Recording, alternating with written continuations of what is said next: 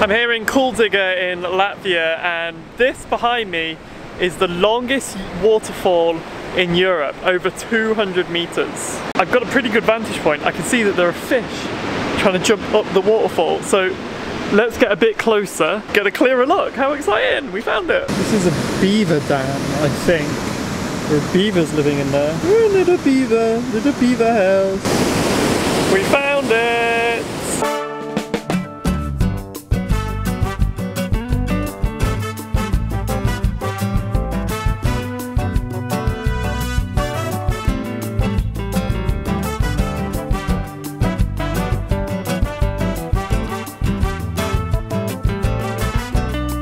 I nearly didn't come to Kuldīga because it's just one thing, it's just a waterfall. To make a stop and stay here for a night, I thought, it's just a waterfall. But I'm actually glad that we did, because this is awesome. And also, I did not realise that the season that the fish would be jumping, so that's quite cool to see. So quite a nice, small, short stop in Kuldīga. I think it was worth it, just one day. It was a nice little place. I feel a little bit like I'm in an episode of Country File. I mean, look at this. Roll the ending credits over this.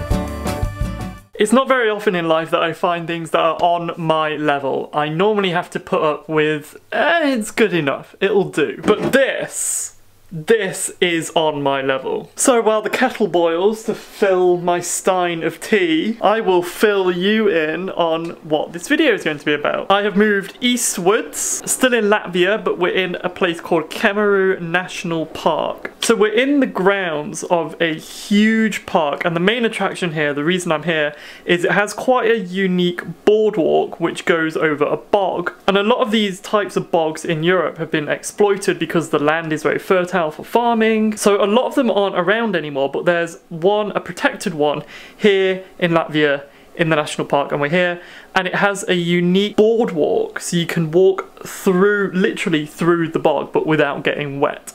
And that's the reason I'm here. This place costs 18 euros a night to stay, and I booked expecting it to be like a standard issue hostel, because I thought 18 euros, it's a little bit on the pricey side, but we are in a national park, so I thought it's going to cost a bit more. It's a bit like staying in a hostel in the Lake District. You expect it to cost a bit more because there's less of them. But then I got here and I'm treated to some like Center Parks level of accommodation. I'm the only person staying in the whole complex. Like, I've walked around and it is empty.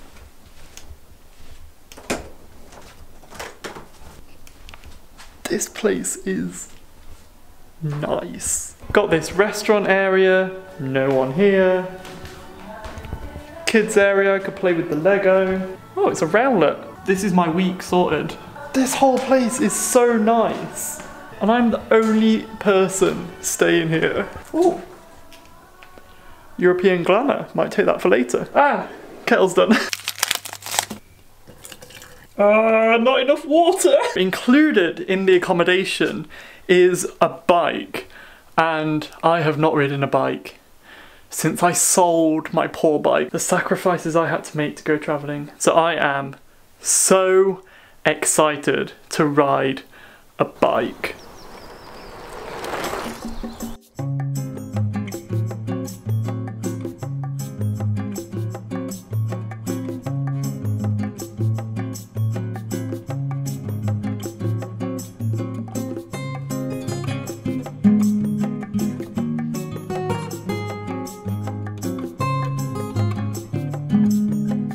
Yes.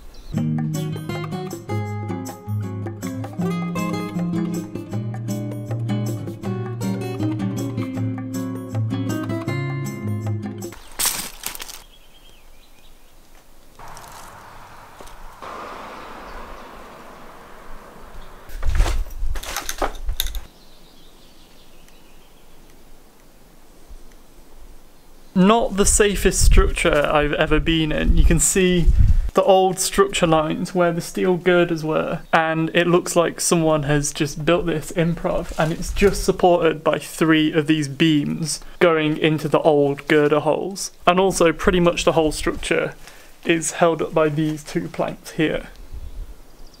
All around Latvia you find signs of a Russian empire that never quite was, and it looks like they had big plans in this area. These look like supports for a potential bridge, and you can see them going all the way through the forest, getting taller and taller. I suppose when these were constructed, the forest wasn't here at all. Maybe this was all flattened out, ready to be some sort of superhighway, and it just never came to be.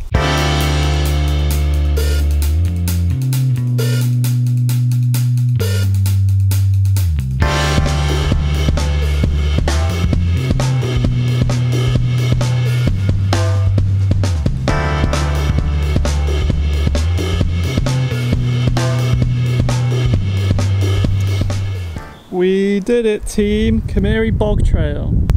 This way. It's really not that far from the town of Ķemeri, which is just back there. Really small town, not a lot going on, so we're mainly here for this stuff, the nature stuff. When you start traveling, it's super easy to get new experiences and to see new things because you've not seen much. But I've been to a few places now, and the occasions when I'm actually seeing like brand new environments are getting less and less, and this is one of those occasions because I've never seen a huge natural untouched bog environment before. So let's go!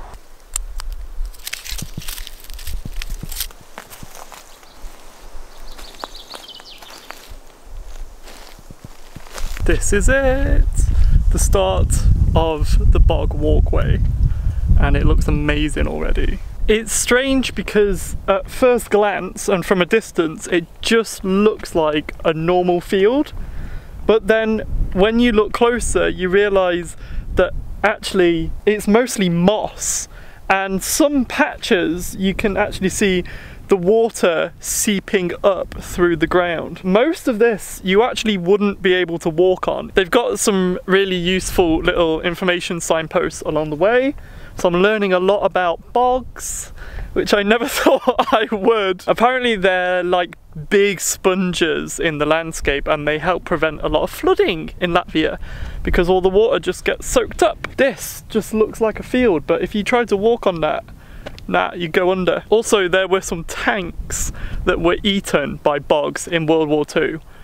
This is meant to be 2 stories deep. This is as deep as a house, which kind of makes walking on this precarious little bit of wood a bit scarier. It looks like a nice peaceful stroll, but when you find out that down there is a 2-story drop, suddenly it's not quite as peaceful.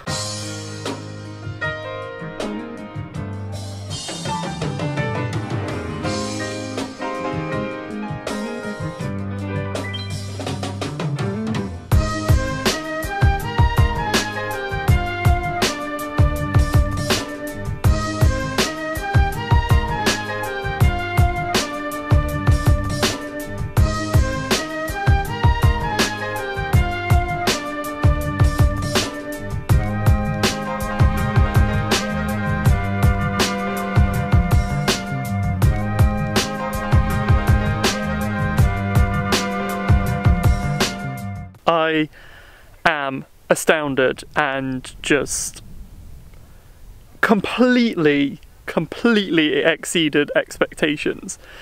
This is something that I did just because it was here. I thought, I'm in Latvia, I'll see what is unique, and this came up and I thought, I'll do it while I'm here. But honestly, I have been blown away by this whole area. Just absolutely astounding. The sun is now setting. I've spent about 7 hours in this bog, I think. It's so vast, so huge, and it's amazing just to be immersed in the wildlife. All you can really hear is birds and creatures, and all you can see for miles and miles is just this trees and the bogs, and it just has this sense of timelessness, this massiveness that just goes beyond all of us. This place is 9,000 years old. With places like this and really big wildlife areas,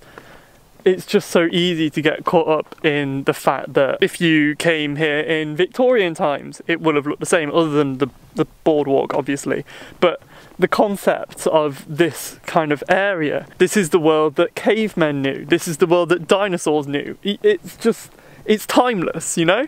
And if it continues to be protected, then the people of the future, this is what they will know as well. And that is such a rare thing in the world, to find something that it just, I don't know, it kind of blows my mind. I don't know if I'm making any sense. It's such a random place, and is not really somewhere that everyone says, oh, you have to go, you have to visit the bogs of Latvia. But honestly, this has left me as awestruck and as amazed as the pyramids. This is the same sort of feeling of like, wow, the vastness and the hugeness of where I am. It should be up there, it should be up there. It's honestly one of my favourite places, one of the most amazing things I've ever seen, and I've never heard of it. I just didn't know it was a thing. Just horrifically underrated. And it's free as well. A lot of it is EU funded, which I guess helps. I don't know, have I recommended it enough? Have I sold it enough? Don't know what more there is to say about this place, just astounding. We're now coming to the end of the boardwalk, back in the forest. We've got a little walk through. I have to try and remember where I hid the bike. It's somewhere out here. Didn't really think this through, I just remember that it was near a tree, and I don't know how much help that is.